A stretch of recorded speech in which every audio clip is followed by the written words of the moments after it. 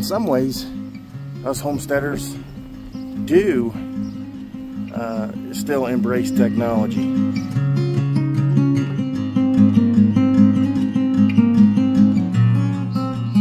Hey Jetty, how you doing this morning? We're getting a little bit of a late start, but we're gonna go get the work done. It's just me and you. All the ladies is gone today. Just me and you, Sketty. Boys' day. I think the yard ducks are gonna need a bigger place to live. They're kind of getting big.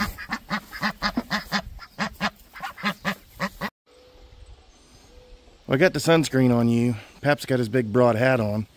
I'm gonna manufacture that shade for you. I might have to do that before we get too serious because it's bright for a Sketty man. I'm gonna have to go make you a hood to keep that sun off your little face. And we're just gonna work at whatever pace we can work at today, aren't we, Sket? I mean, it's a Saturday, and I sometimes feel pressured to be productive. We've got things to do, but doesn't need to be in no kind of hurry, does it? Hey, Jetty, what do you call a chicken that's staring at lettuce? A chicken sees a salad. You don't laugh anymore? Lulu does. I stole that joke from somebody. They're all stolen. Sketty, I can't keep my pants up. I'd like to say I was losing weight, but I'm sure that's not the case. Must be the pack pushing them down. I'd tighten my belt a little bit. Hopefully that'll keep me from struggling.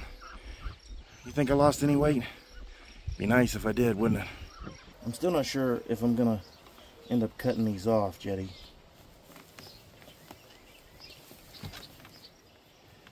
It does have Velcro where you can fold it up out of the way. But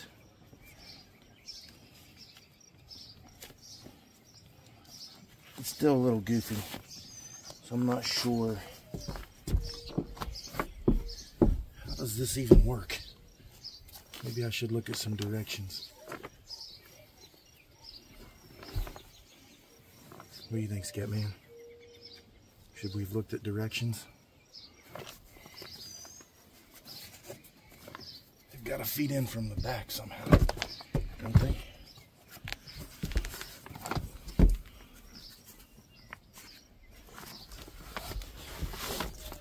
There we go.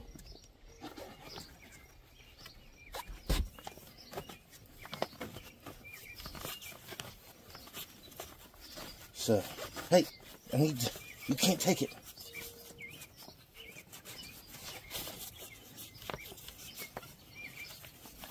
Maybe I should have done this in a different order. Okay. So that one's in.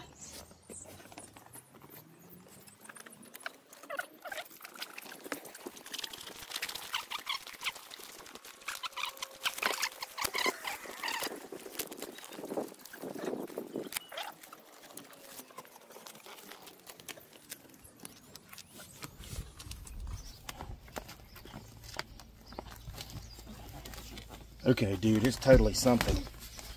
It's totally something. I think I'm just going to cut them off. We're never going to have you out in the rain anyway. Yeah.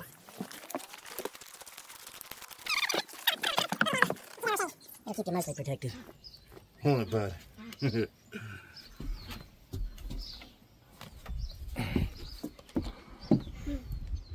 Do you like it in there? You like it in there? That'll keep some direct sunlight off of you. Let's go get her done now, bud. Okay, now we're ready for phase 2. Check the meat chickens, check the turkeys, and go on and get ready to move the cows. Then feed the pigs. Then we'll come back inside because that's probably going to be all the work that Pap and Jetty need to do for today. I don't know if you got to meet the turkeys yet there, Jetty. Were you here? Did you meet the turkeys yet? Looks like they need a little bit of feed. Change their water. I can't do that with you. They're all still kicking. I put this tarp on there to keep them a little bit warmer in this big box. So they got this chicken wire on top. They got another bed frame deal thing out there. And this tarp kind of holds that heat under that. They're doing fine this time of year.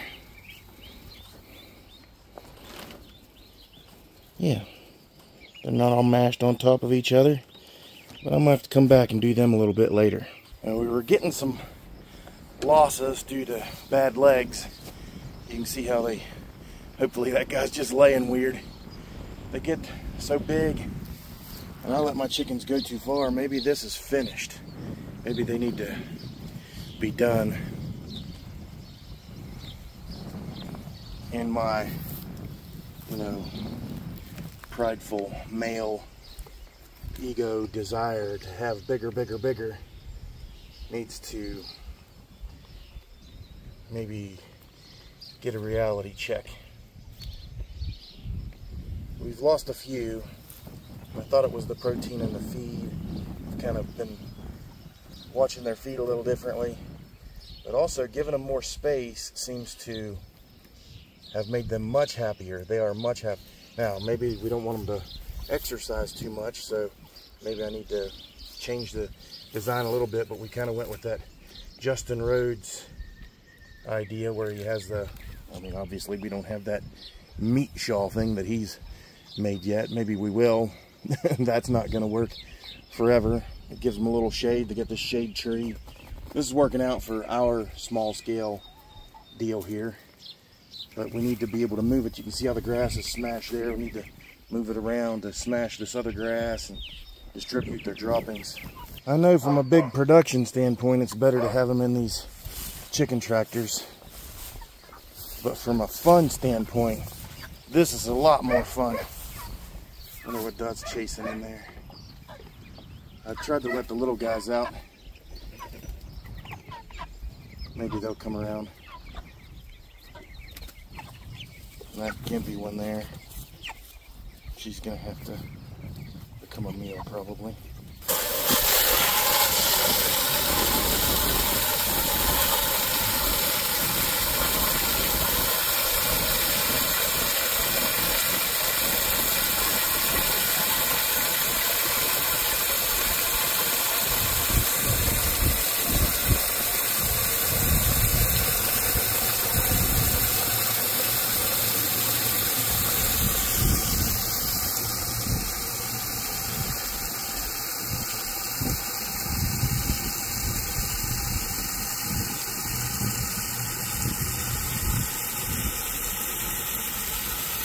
You know, Skit, sometimes I wonder what the world's going to be like for you and your cousins with all this artificial intelligence and virtual reality. Changing world. It's advancing all the time. Now, with agriculture's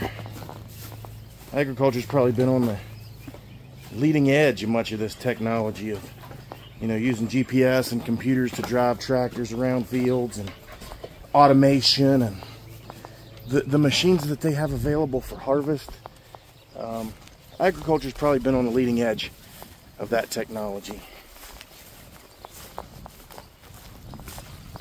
But I'd say most certainly that virtual reality and artificial intelligence can't replicate the human experience. They can program these machines, they can give them supposed emotions, but they just can't replicate the human experience. And that's just something that's not going to change.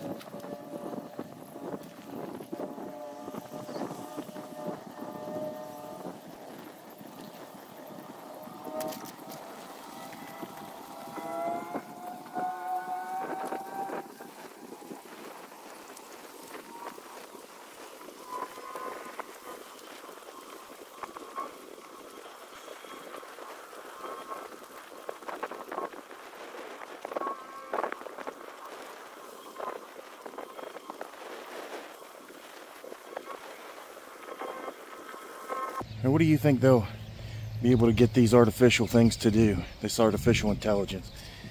The question's already come up is, will the artificial intelligence have autonomy to decide whether or not to act violently towards humans? That'll be interesting.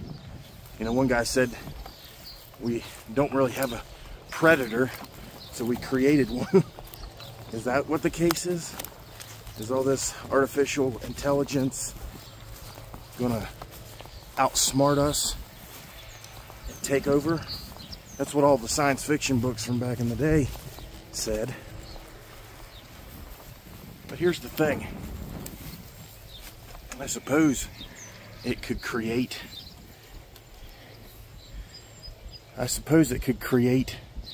an army to fight after men. I suppose it could enact violence on us. But I think it's going to need someone to sustain it, you know. Maybe it will become the top dog.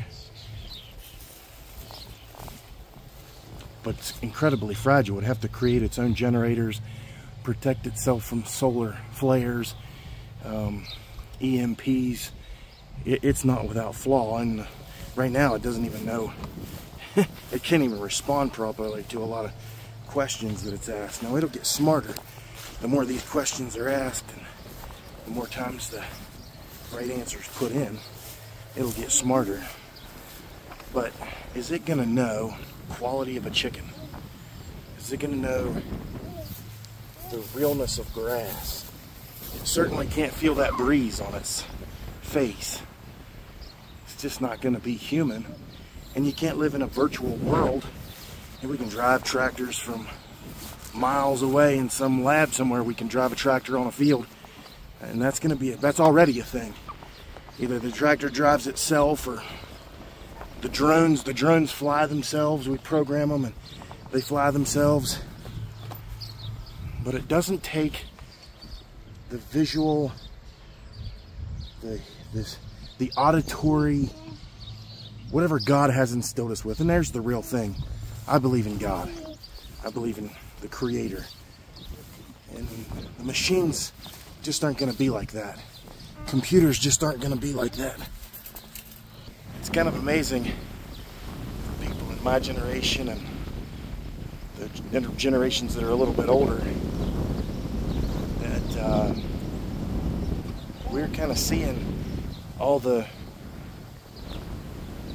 prophecies, all the projections, all the prognostications of those generations in the 40s and 50s and 60s who worried about what's going to happen, and they wrote these books like George Orwell.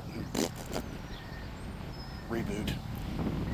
They wrote these books like George Orwell's 1984 that predicted things that are happening now. Cameras everywhere, distraction everywhere, government control becoming greater and greater. There will be an end time. That's why we gotta love Jesus now. Especially in homesteading, Jetty. Am I a homesteader? I guess we're kind of homesteaders.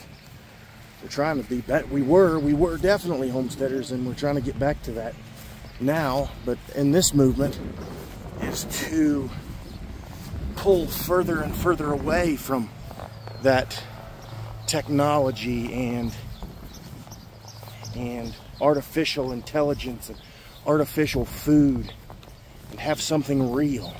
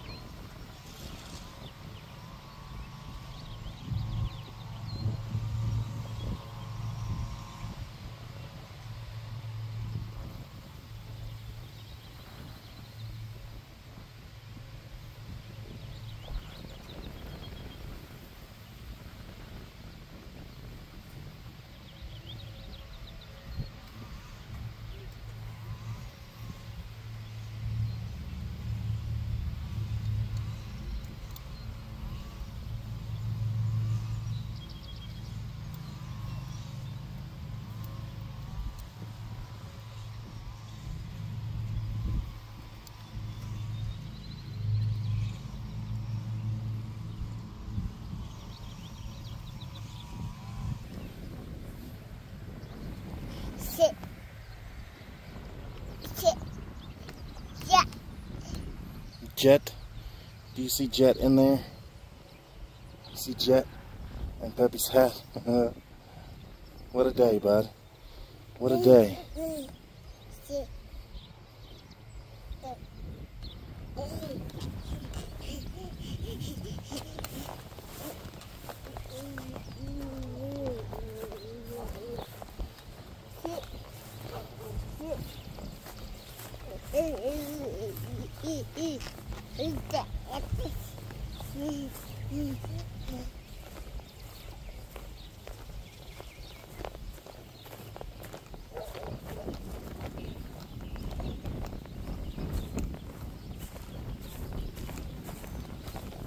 Well, your aunt didn't listen to me. This hose is all busted to pieces. 1, 2, 3, 4 holes in it, for sure. Now, luckily, it only comes on for an hour ever so often, but it's leaking like a sieve. We're getting at it, girls and boys. A little bit more.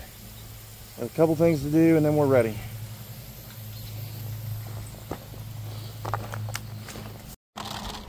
Okay. Okay. Okay. Okay. Okay. Okay. Okay. Okay. Okay. Okay. Okay. Okay.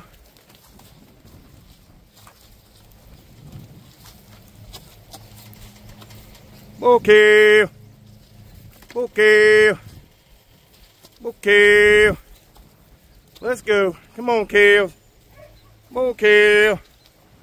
Okay. Okay. Okay. Okay. Okay.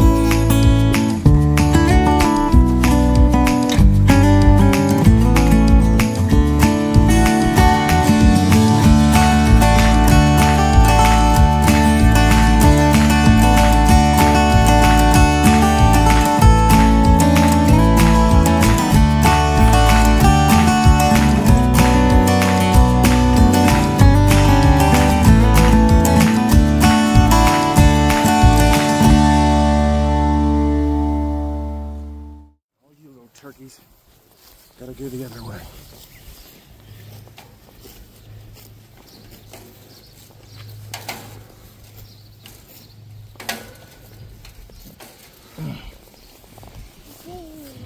I know, silly little gooses.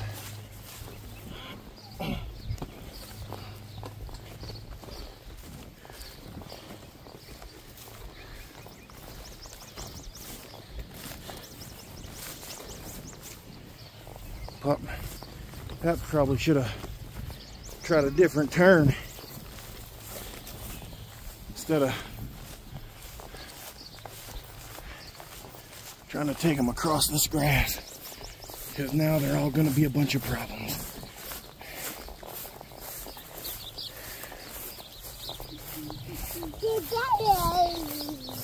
You see them baby calves? You see them baby calves? Okay. Get on down there, buds. Make the turn, Sally's. Make the turn.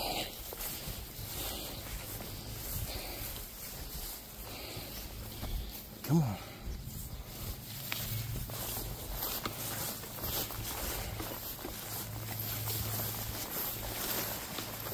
Go in there.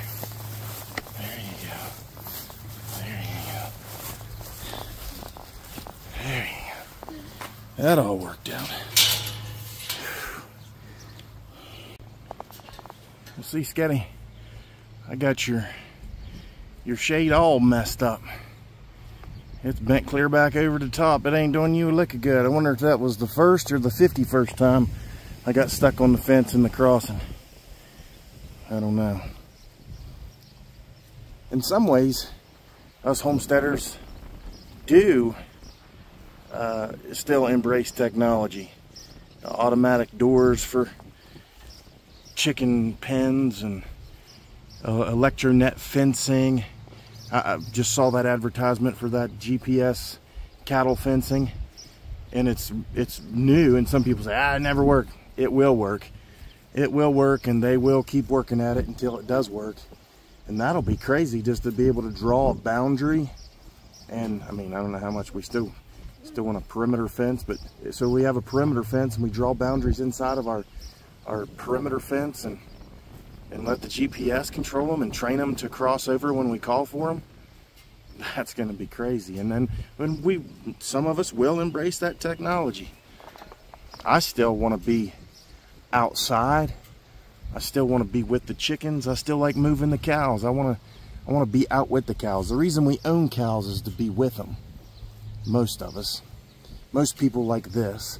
There are some who are completely dollar-minded, but the vast majority of the people want to be with the cows. We want to be out in the fields. We want to see the grass growing. We want to move the cows in the grass. That's what we desire. And that's not going to be chased away by computers or robots. They can make GPS fencing, but I still got to look at the grass and know what's needed.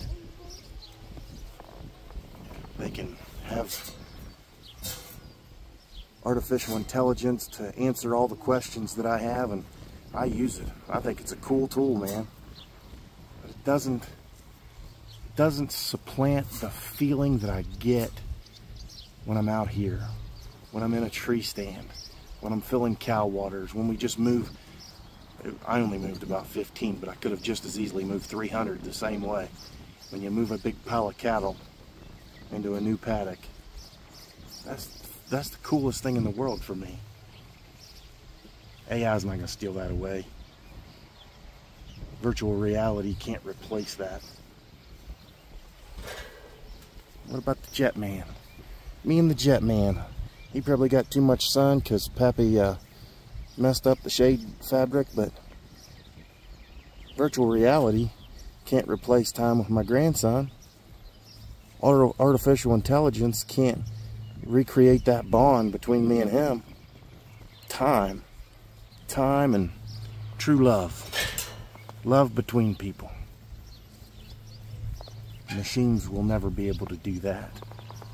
Artificial intelligence won't be able to do love. It's beyond our capacity, because God is love. It comes from God. Hey, been a great morning with me and the Jetty. Our feet are tired, my back is tired. He's probably tired, we're both hungry. We don't have all the chores done, but we've got to go take a break. And some of the things are just going to have to wait for a little bit until we can get our legs bounced again.